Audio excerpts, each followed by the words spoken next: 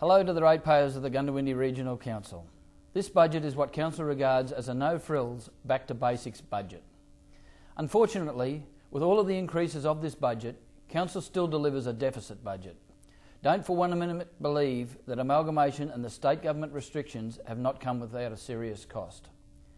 You certainly don't need me to tell you about the difficulties surrounding everyone following on from the economic crisis that has hit the world either.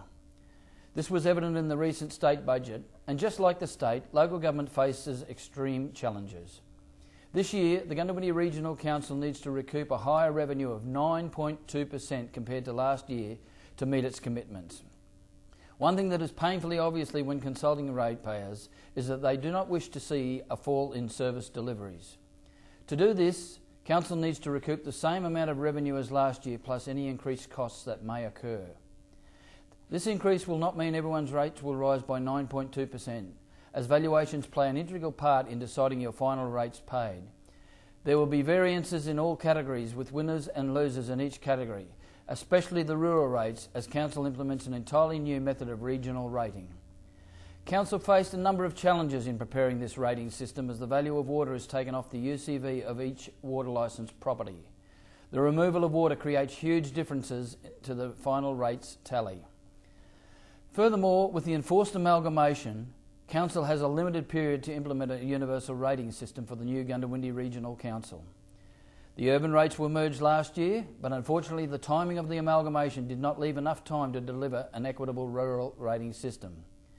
As it turns out, with the water values coming off properties this year, it is probably not such a bad thing, except for those that were situated on adjoining boundaries.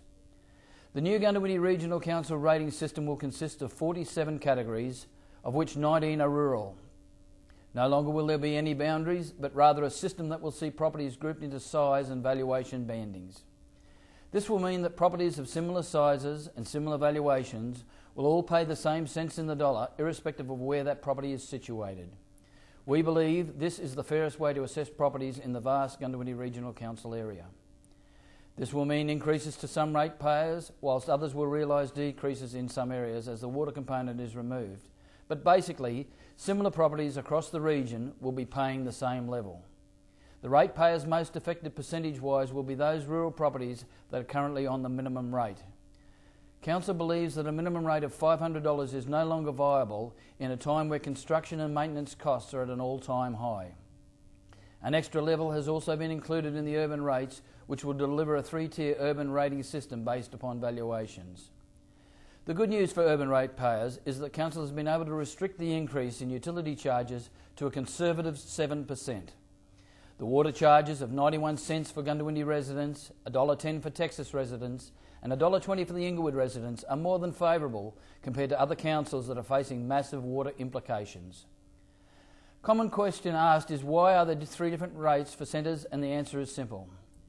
These are the costs incurred in providing water to respective centres, where economy of scale comes into play.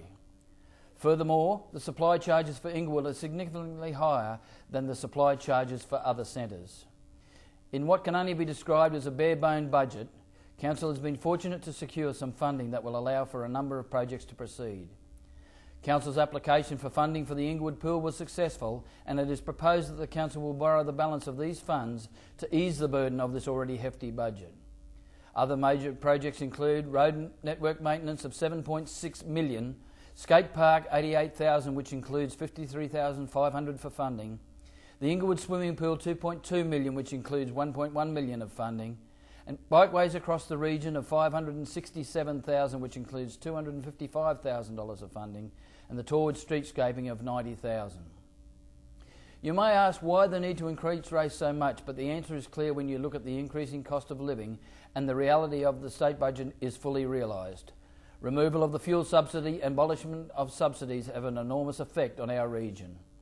Council has just completed the initial EBA, which included the equalisation of wages for the 3 former council workforces, a dollar increase of $326,000 or equates to 4% rate rise.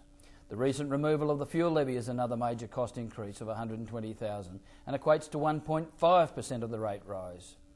The roads and drainage grant received from the state government for many years now, which amounted to $237,000, has been taken away overnight and equates to a 3% rate rise. The economic downturn has also hit council, with interest rates plummeting and realising a decrease in the income of $500,000. Local government simply cannot absorb these costs.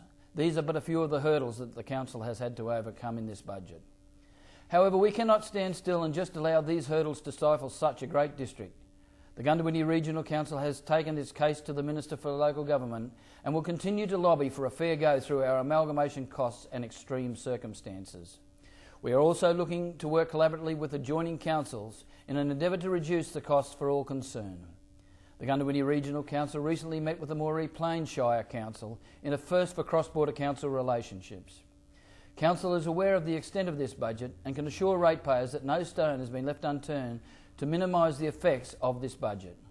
However, when you receive advice of a grant abolishment 5 days before your budget is to be announced, Council is left with no alternative than to deliver a budget like this one.